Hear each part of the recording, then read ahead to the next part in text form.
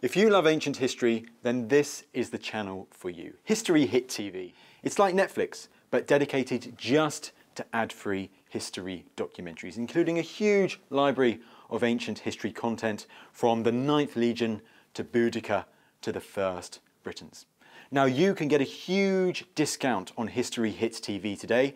Simply check out the details in the description below and make sure you use code Odyssey on sign up. Anyways, on with the show.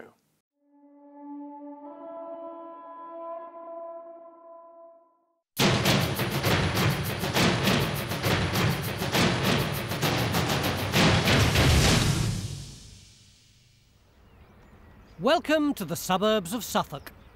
We're here at Castle Hill in Ipswich because the children at the local primary school wanted to know more about the castle that gives this place its name. When we started looking into it, though, we didn't find some medieval stronghold, but something much more exciting. Beneath these well-tended lawns and patios could lie the biggest Roman villa ever discovered in Suffolk. So how big was this building, and what on earth was it doing here? Time Team and the people of Castle Hill have got just 3 days to find out.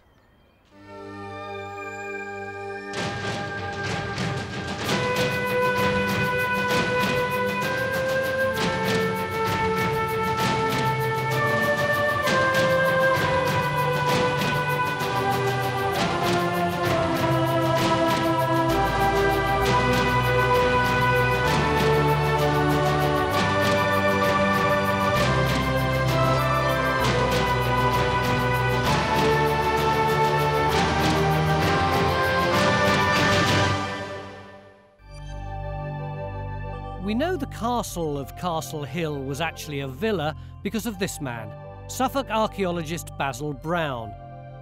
Starting in 1946, he spent the years before the housing estate was built compiling a partial plan of a substantial 3rd and 4th century Roman complex. But time ran out before he could dig the whole site, and the bulldozers moved in, burying the farmland and his discoveries under a swirling carpet of housing. There is a Roman villa here, we know it's here, which is a good way to start. We're now here to finish Basil Brown's job and uncover the true extent of the villa that gave Castle Hill its name. And that means digging in at least 8 gardens, making it the most ambitious back garden archaeology we've ever done on a regular Time Team. We've got a reasonable idea that the bulk of the villa walls are underneath number 21, which is why we're starting here. First thing we need to do is dig a trench to find some of Brown's walls. And once we've locked his plans into the modern landscape, we can go hunting for the parts of the villa he didn't have time to dig. But that's not as easy as it sounds.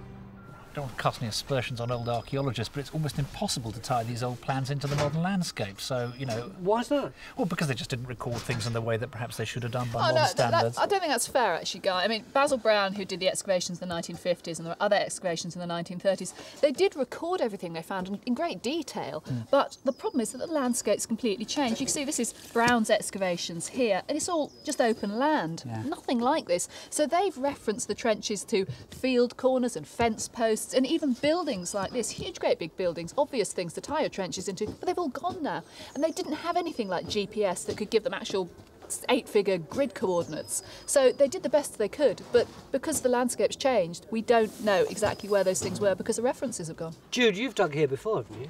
Yes, there was a little bit that didn't get developed until the end of the 1980s. Down here, we found a bathhouse in this area here, and we found a timber building, an old timber building about there.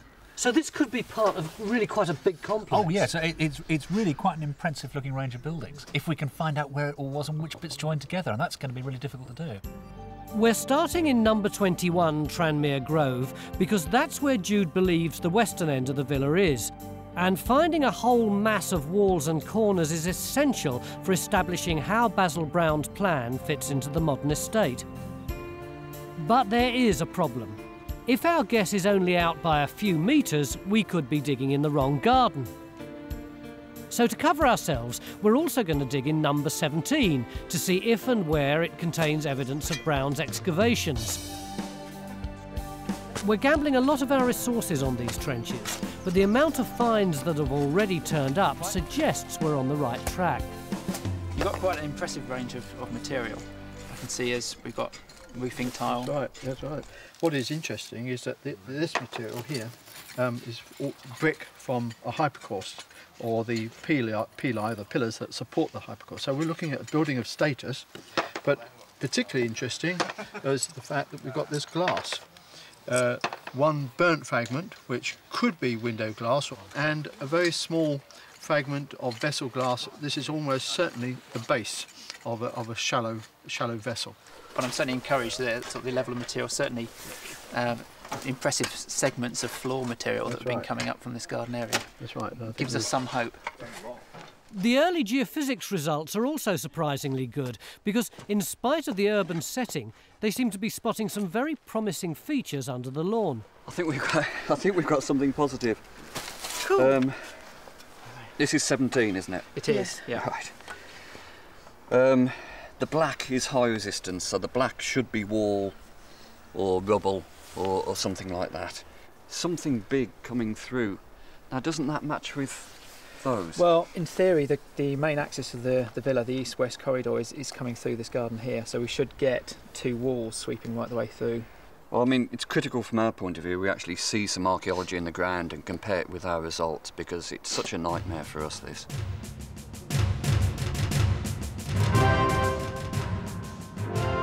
We're already digging in 2 gardens and it's not even 10:30.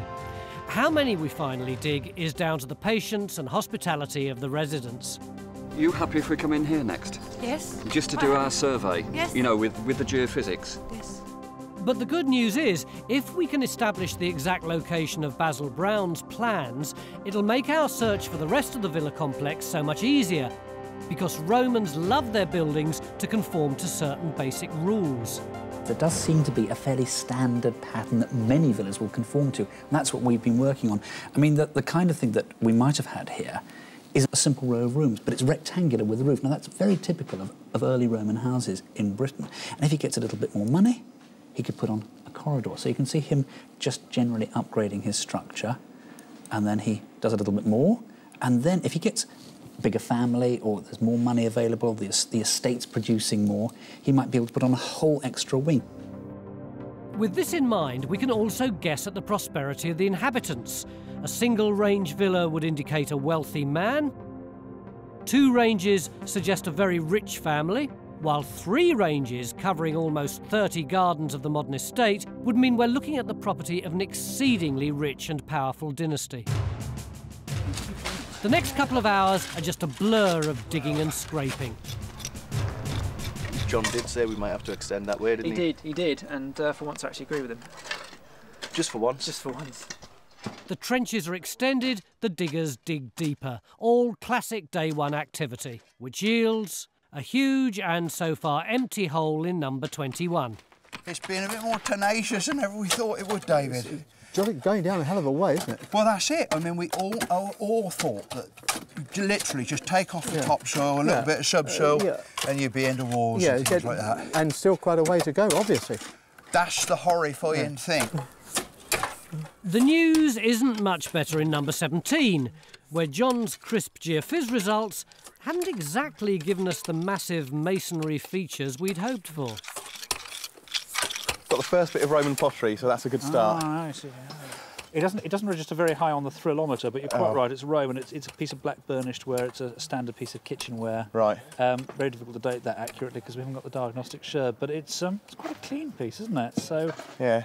It may have gone back in the fill from Basil Brown's fill backfill, hasn't it? What sort of levels are you down at? Well, we've gone through the topsoil here, and we've just come down to this kind of rubbly layer here, and it's literally just sitting on the top, just there. Right. Okay. It's popped up. So it does look like you're probably still in backfill, doesn't it? Well, I'm not entirely sure. It could well have come from the backfill above it, yeah. Right, OK. There were a couple of oyster shells and stuff down there, so whether it's backfill or not, we're certainly getting domestic stuff now, whereas before this entire trench has just been rubble and the like. To be fair to Phil and Matt, they have established that they're digging through the backfill of Basil Brown's excavations. It's our first clue that we're roughly in the right place, and there should be some archaeology around here somewhere. Hopefully our diggers will find it soon. Meanwhile, we're going to open up another strand of our investigation, looking for the rest of the complex. Thankfully, the standard design of Roman villas means it's fairly easy to pick our next target. Given the amount of information that's come out so far, what can we tell about the building? The key thing for us is to see, first of all, whether this joins onto this and whether that's what we've got underneath the villa.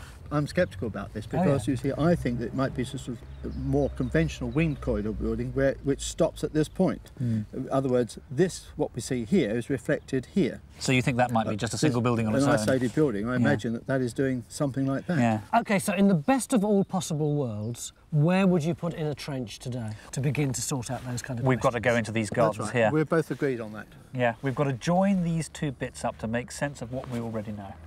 So these gardens in Chesterfield Drive, the road immediately south of Tranmere Grove, should tell us whether we have two buildings joining together to make a large winged villa or simply two separate structures.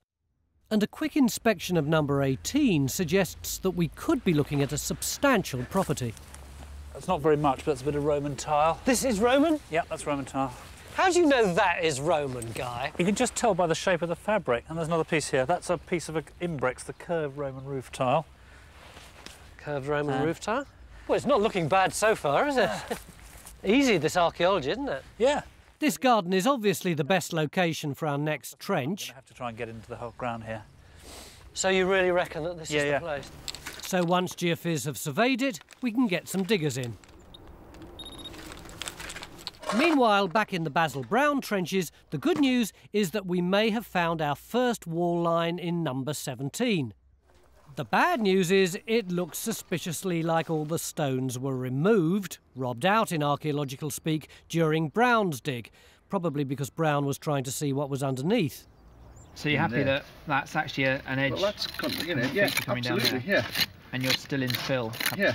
So I mean, it's not a nice sort of straight edge to that. That's all been messed about with. Well, it wouldn't be too bad at this point. And if you're robbing out, you're going to be lifting up lumps out and chucking them. You're going to be running in and out. There's nothing. And if it is 1950s, this doesn't necessarily have to be ancient battering. True. Yeah. As you say, if you're taking the wall lump out, all that floor level's going to be removed. Which is how the mortar has gotten from there to the section here, without anything linking it there. So it still looks convincing as a robbed out wall. Absolutely, yeah. If anything, it's even worse in Phil's trench in number 21. After a day of digging through the detritus of Brown's 50s dig, he's found nothing. It looks like Basil took everything with him. So we're going to finish with this trench, leaving a temporary Olympic-sized swimming pool for the owners. Sorry about this. Well, it went down and then it went down a bit deeper and then it went down a bit deeper again. we really didn't anticipate it was going to be quite this deep. No. Yeah. And the archaeological misery doesn't stop there. Carenza's been digging through Brown's original archive, and she's now discovered another complication. Even if we can locate Brown's plan, the plan itself may not be reliable. I think we're going to have an absolute bloody nightmare, to be quite honest. I think we've no idea what actually existed and what never existed. What did exist once and was destroyed in antiquity, what did exist when Brown dug it and was destroyed by Brown, and of course then what's been destroyed when the houses were being built.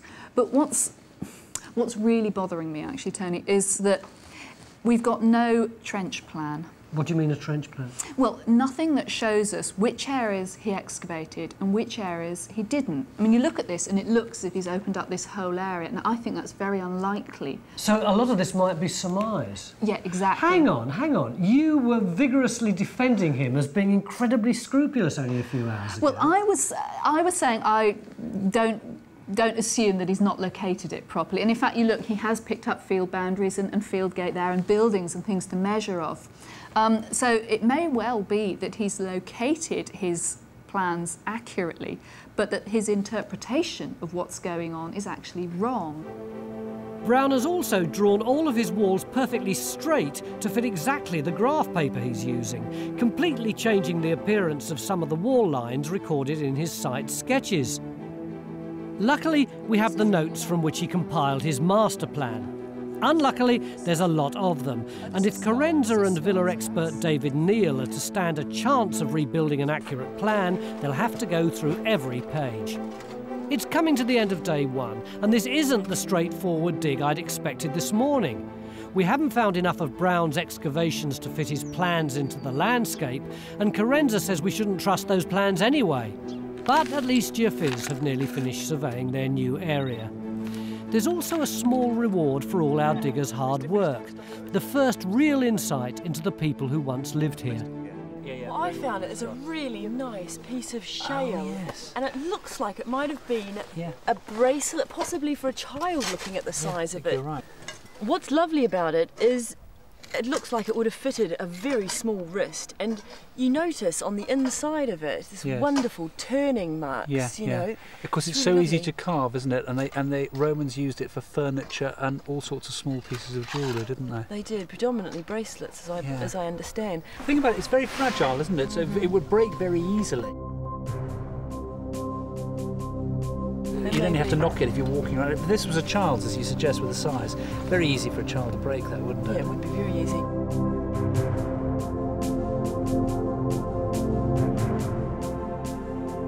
Miles, this morning we were really excited because we were going to find a lovely big villa, and we put the trenches in, and now it's the end of day one. We've got absolutely nothing in that trench over there, and here all we've got is a hole within a hole. What is that? It's a very exciting hole, actually. It's a line of a robbed out wall. So we've actually got minus archaeology. Well, not really. I mean, this is what we dug this trench originally for, was to find the wall alignment. That's the alignment there. That's really what we cut this trench for. It's something, but it's not much for day one. Aren't you getting nervous? No, I'm still very optimistic, actually, certainly because of John's geophysical results. All the trenches we've been excavating so far are re-excavating Basil's trenches. But couldn't they all be full of robbed-out material? I don't think so. I think the trenches here are robbed out because they have been excavated. I'm far more optimistic that the ones that we're going to get to the east are still going to be there because they haven't been excavated. So you think it might have been Basil himself who actually robbed out the walls? It may well have been, yes, yeah. Oh, well, that's not quite the perfect archaeologist then, is it? John, have you got something really optimistic for us? Look, the good thing is we've done a couple of gardens away from where Basil Brown did his excavations, and we're getting what appear to be clear wall lines. It could be we're filling in the gap where he didn't look. So is that where you want to work tomorrow? Exactly. I mean, this is really the missing link between the northern range and the eastern block here. If we have got a continuous range of rooms here linking the two, so that's where we want to design our trenches and put them in tomorrow morning. And where's this on the ground, John? Well, we're talking about 5 or 6 houses that way. Oh, excellent. So we know that we've got a Roman villa somewhere, and tomorrow we're going to stop trying to dig someone else's Roman villa and head off into virgin territory down this street here. Will we find it? Join us after the break.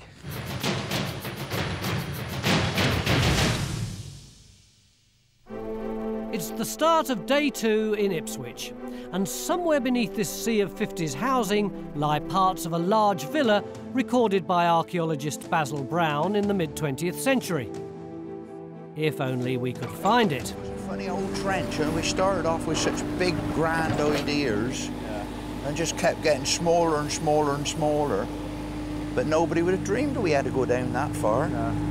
They didn't tell us that in the meeting. They said it was about that far down. Well, I mean, you look at all the photos. Half our diggers are still stuck in Tranmere Grove trying to lock Brown's plans into the urban landscape, while Geophys have sent the other half to open trenches in numbers 14 and 18 Chesterfield Drive, where the results suggest there's an eastern wing joining the main villa building.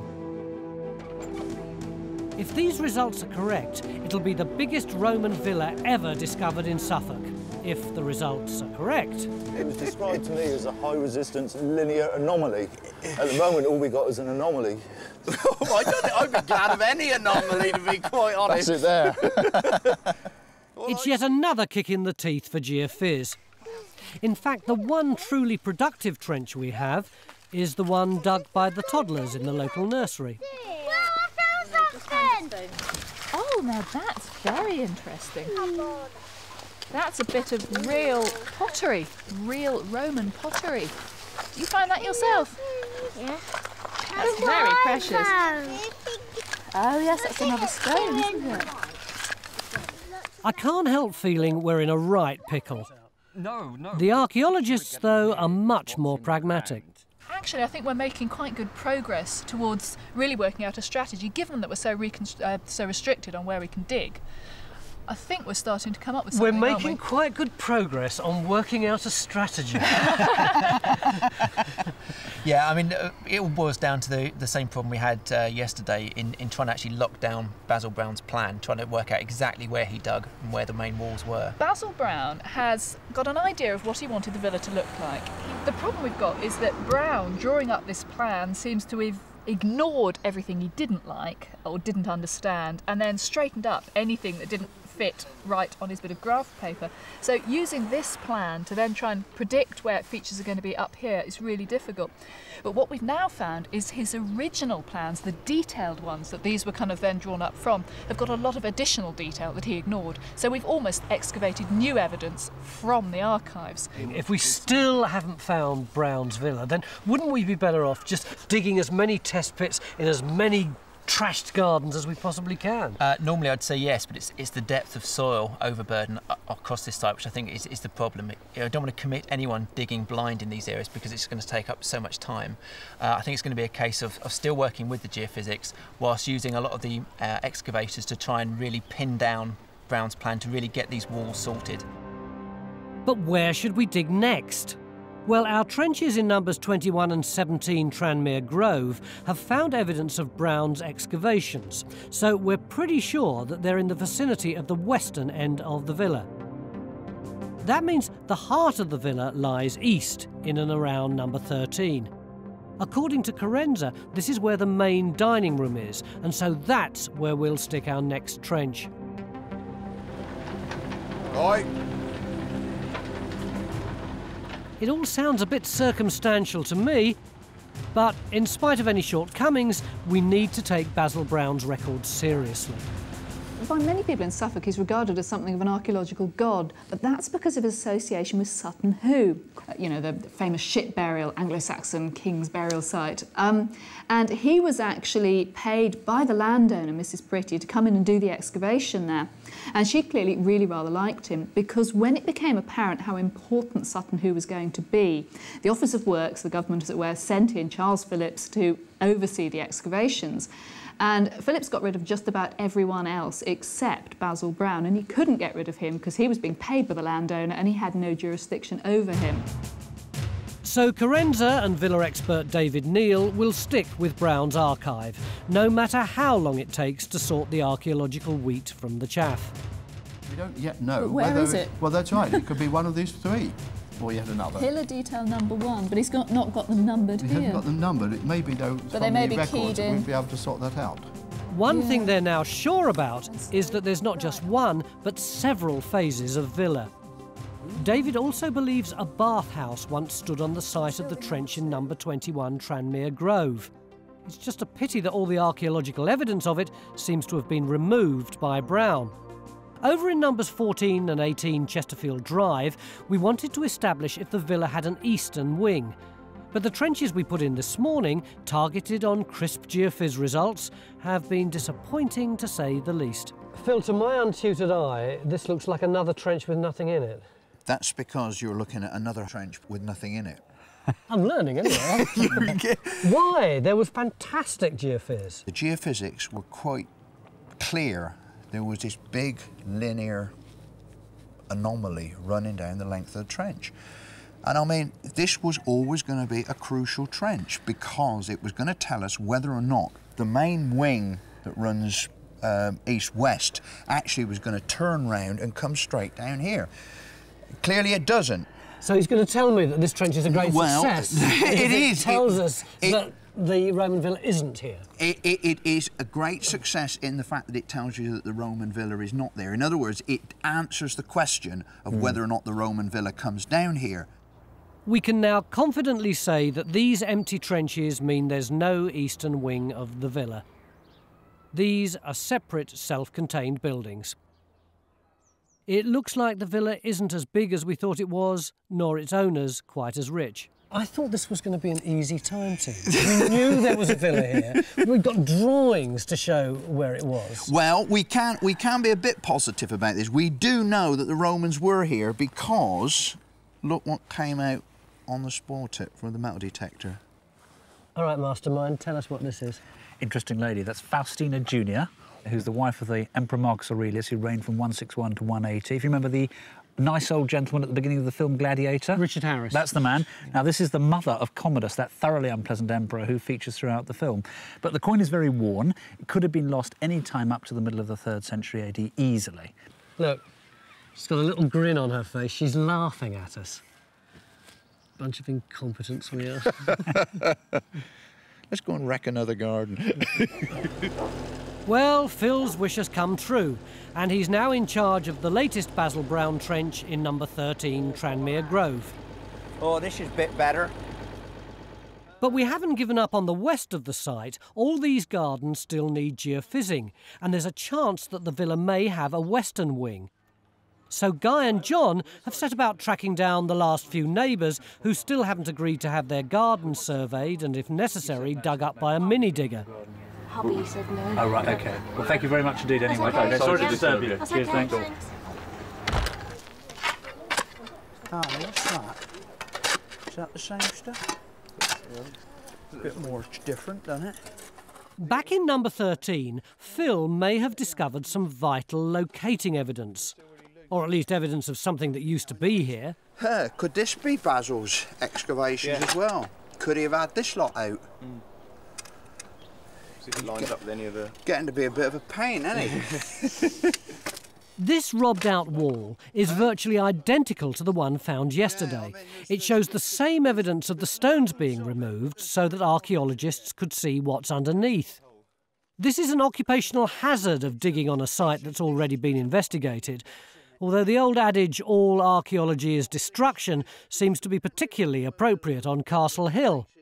But it hasn't stopped our team inventing a new expression for it. It looks like it's been basiled in the sense it's already been dug out. So this bit here is on a plan and this bit's not.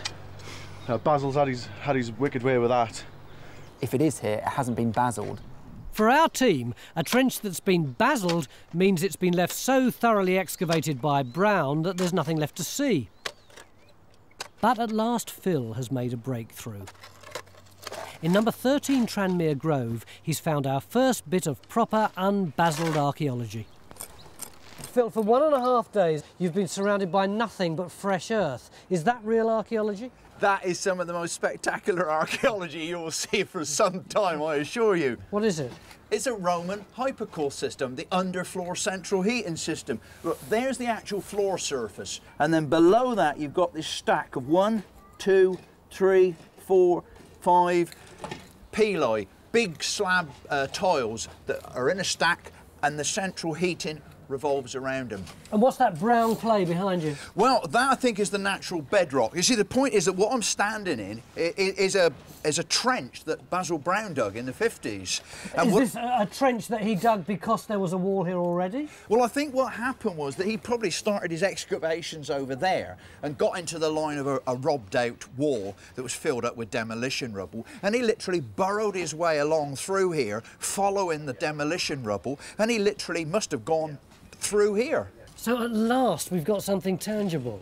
Definitely, yes. I mean, we dug this trench to find a bit of Basil's excavations, to find something recognisable that he found, so we could actually lock down his plan and make sense of it.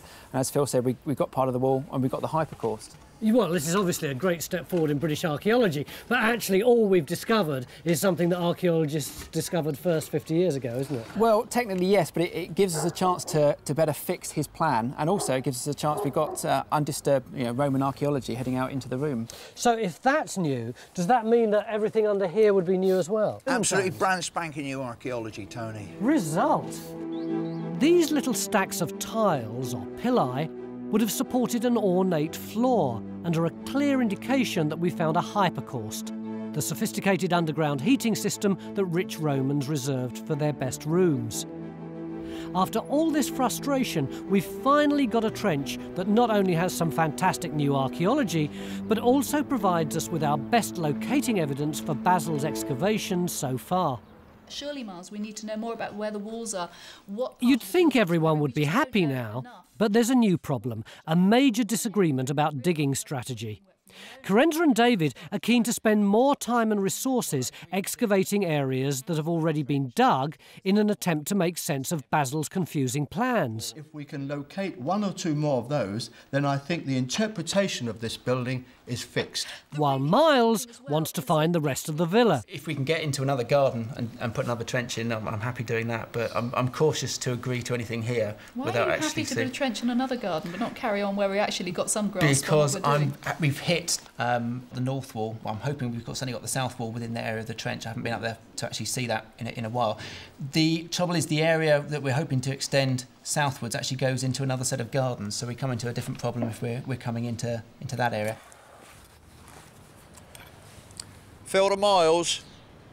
Come in, Phil, over. Miles, I think you better get yourself over to the garden of number 13. It's looking really, really interesting. And by the way, can you bring some labour with you?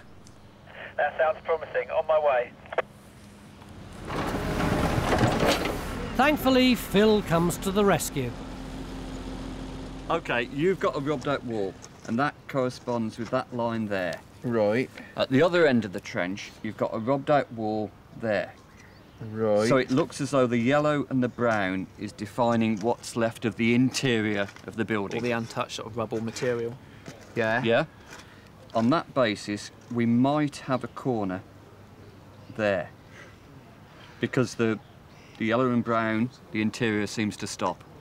So what we're saying is, if we put a trench in there, we may get your rubbed out wall coming through and turning at that point there. And then we've got the whole dimensions and of then that we've room. got an east-west. Got nothing to lose. No. I mean, if there's archaeology there, we should find it. We should probably be highly relieved. Well, it'd be a and first if it's Basil again, we can just dig it out. Even though it's another robbed-out wall line, we know it once contained a wall, making it vital locating evidence.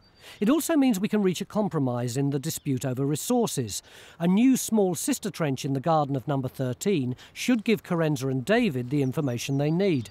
I mean, I do feel that this garden is the one chance we have here to open up a reasonable area, see what's here, and then try and interpret it against the plan and try and understand what was going on in the Roman period. It's a nice discreet little feature, and hopefully if it's all contained within this garden, and if the owner's happy for us to extend there, then by all means we can hopefully dig that area and find that returning wall. While Miles has now got enough diggers to open a trench in another garden in Chesterfield Drive, this time to see what's happening southwest of the main villa range.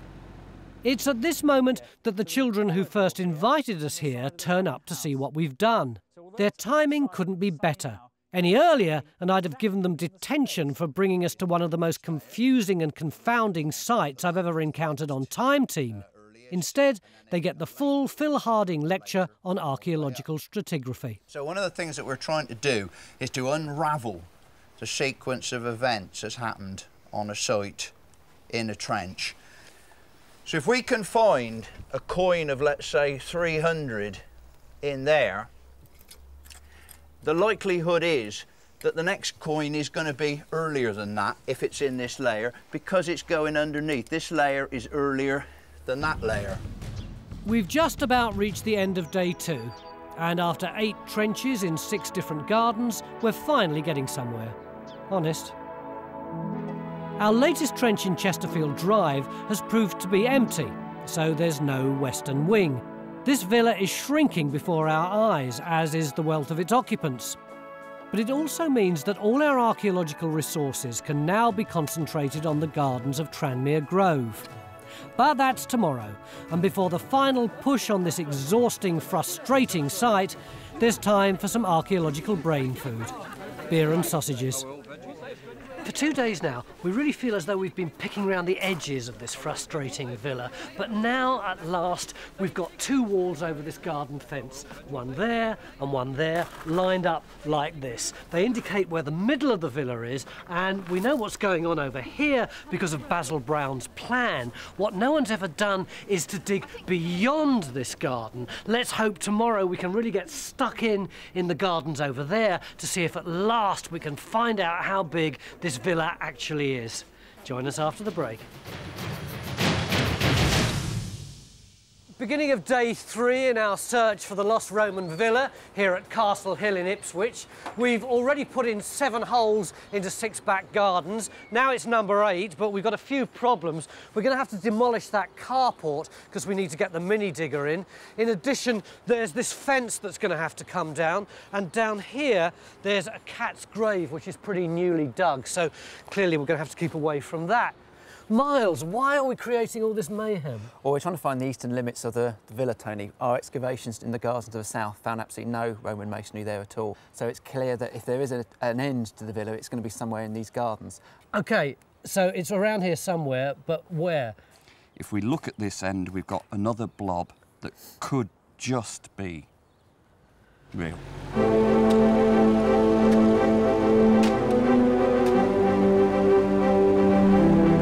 At last, after 2 frustrating days of chasing Basil Brown's plans over half of North Ipswich, we may be finally about to establish the true size and shape of this villa. We know from our empty trenches to the south that it's a single range structure. Now in number 7 Tranmere Grove, we have John's geophys results lining up perfectly with Basil's last recorded eastern wall lines. This could be the break we're looking for. In spite of the havoc we've wrought around Castle Hill, the residents have shown amazing tolerance, even inviting us to dig more trenches in their already scarred gardens. So you say you found a wall around here when you put your fence in? When I was digging this fence post, there's a wall, or a little piece of flint wall, down there somewhere. It's about a spade and a half depth there. Well, what I'll do is I'll put a hole in here about a metre square. Yeah. And we'll see if we can find it again. Yeah.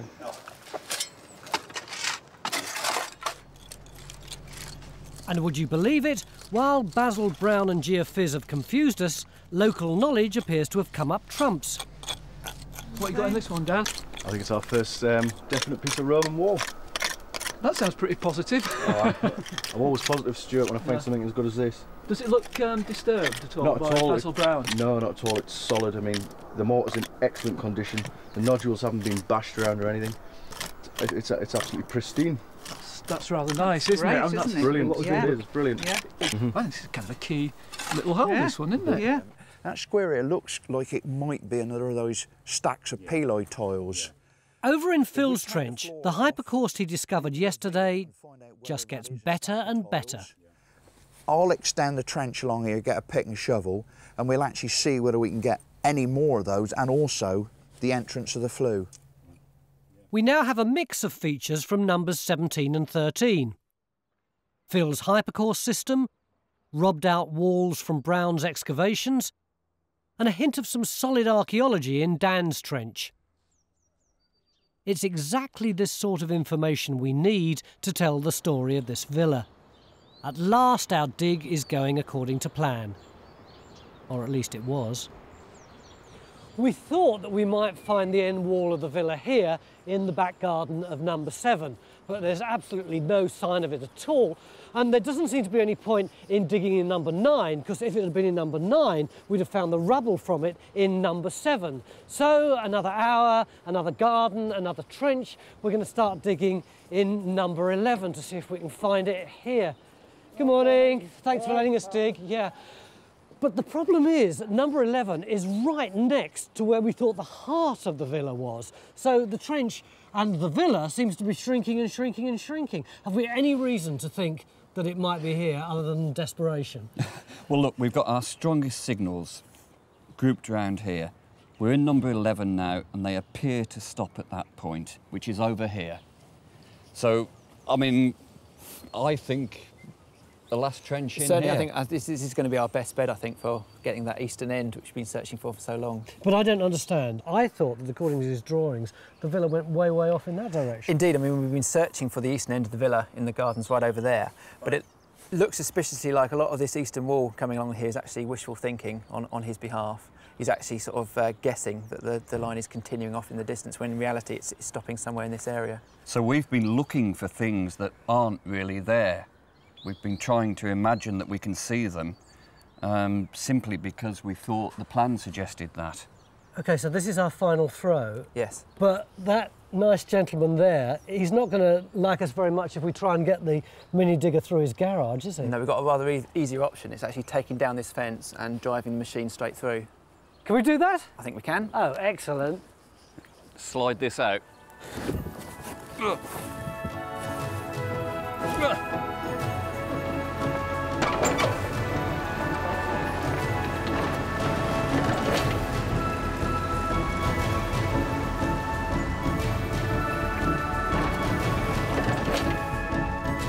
After chasing so many archaeological apparitions, maybe at last we'll find the true location of the east wall. Although geophys results have let us down before on this site.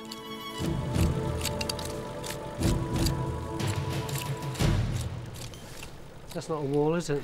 No, it's the geophysical anomaly, though. A mid-20th century anomaly? Yeah, but it's brick, it's tile, it's rubble. I can't date things. Yeah, it's not villa, so what do we do? Will it be further down? We can't go down, it's going to be too disturbed. We need to look there. Over here? Yeah, we'll get Kerry to open up a new area in there and right, see so where we go. That was our final throw, and this is our final throw. And this really is our last chance.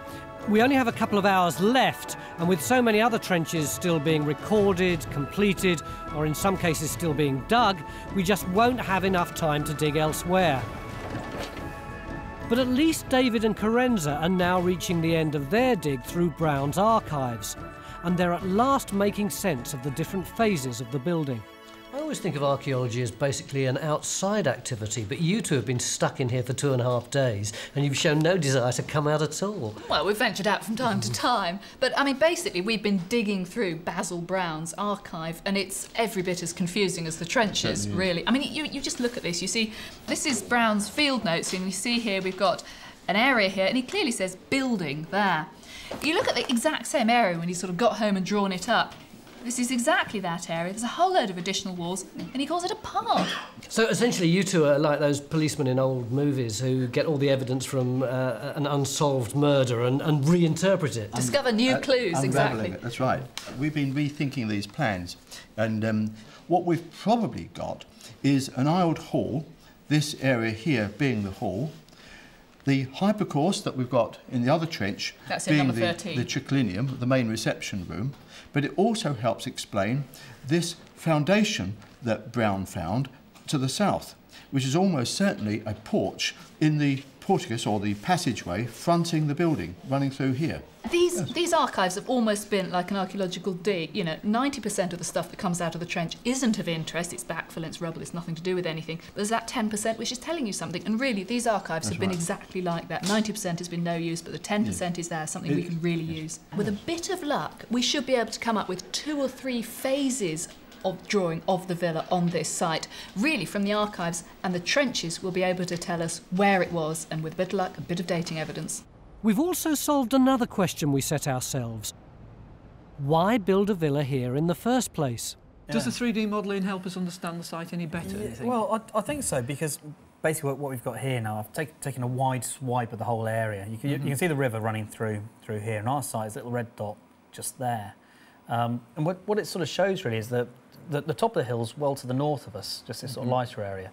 And what we seem to be is on almost a promontory of land, south-facing. The geography that you're highlighting here is kind of a pattern that you see elsewhere in Suffolk in the Roman period. And these other 2 red dots here are where there's been other settlements found in the vicinity of ours. Yeah. And you seem to get a pattern of these settlements close to river valleys and along major routeways. For instance, there's a major Roman road from Colchester to Coddenham coming up here. And here you've got access from the sea, makes it kind of a key place. So all the conditions are here, immediately below our site, which led to the growth of Ipswich as it is now. I'm wanting a flue for a hypercourse. That's right. And I've got it. This is the floor. It is the channel of the hypercourse is filled up with a lot of rubbish in there. Yeah. Now along this side, you come straight onto the clay. Oh, right. And so the bit that you couldn't see, because I covered it up with muck, is that here you actually got, there's flecks of charcoal on it too. Right. There's the floor of the channel. It comes along there, Right, and then it comes back there, up, running through there. and it goes back along there. Towards the furnace. And back along there. Right. This whole thing is like we thought. Yeah. A big central channel. And there's the base of it. There's the base of the flue. So as well as the pillar that supported the hypercaust, Phil's now found the flue which would have led to the source of the hot air. It's also a boundary between the rich and poor of Roman Ipswich.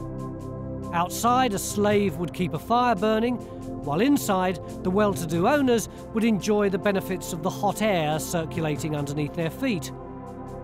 It also now looks as though at last we've found the eastern wall of the incredible shrinking villa. Right. It's been robbed out and it's full of stone, masonry, roof tile and mortar, which is more important. And that's what you're in That's now, what I'm stood in here now. And from here on, we've got the inside of the building, where there's obviously been a lot of fire, whether the building has burnt down. And you can see here, you've got roof tile absolutely stuffed full of charcoal. Do you think that's roof timber? Yeah, I would say so. It certainly looks like it. Brilliant. And then a little bit further on, we've got what looks like the daub from a clay wall, which has collapsed, and you can see where the wattle was in there, and that's burnt out. So all the charcoal in that brown is actually the wattles that have burnt? It is. So I'm pretty convinced we've got the eastern limit of the villa.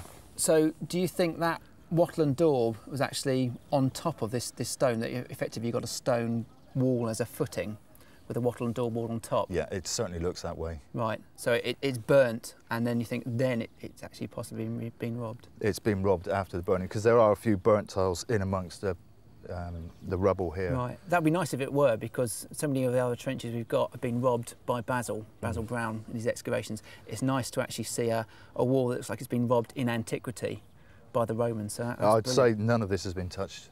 And the day ends on another high note in number 17. The discovery of the main entrance porch, exactly where Carenza and David said it would be. Well, those corners go down, that looks pretty good, doesn't it? That's spectacular. Spectacular, Stuart. Well, it more or less speaks for itself, doesn't it? We thought it might go that way. Well, didn't we? There's a lot, so what this confirms here, this wall corner here, is that corner of the building. We thought it might be that corner, but it's actually that corner there, isn't it? Has to be. This is actually one of the key excavations on the whole site, finding this, because it allows us to understand what was found all those years ago. Right. And significantly, this is the main porch into the villa complex. And if you turn around and walked up your garden, you'd be walking into the villa. What's it feel like to have the main entrance in your back garden? Oh, it feels great. Yeah, VIPs. Yeah. This substantial corner is the last piece of a particularly vexing archaeological jigsaw puzzle. Our 12 trenches in 8 different gardens and the exhaustive work done by David and Carenza can now tell the story of the Castle Hill Villa. It started as a wooden barn-like structure in the 1st century AD, before a more substantial stone building with a bathhouse at the west was built during the late 2nd century. Finally, the villa design was refined in the late 3rd century, with a new separate bathhouse and other outbuildings. This last villa stretched from number 21 to number 11 Tranmere Grove, with its main reception room, the triclinium, under number 13, complete with a state-of-the-art underfloor heating system. It may not be quite the massive villa complex we expected to find, but hey, size isn't everything. Although maybe if it had been a bit bigger, we wouldn't have had to dig so many trenches to find it. These back gardens look pretty much like they did 50 years ago when the whole place was a building site. Don't worry though, we will put them all back together again. It has been worth it though, because our 8 homeowners can now say not only that they live on top of a Roman villa, but precisely which wall or corridor or porch is under their lawn.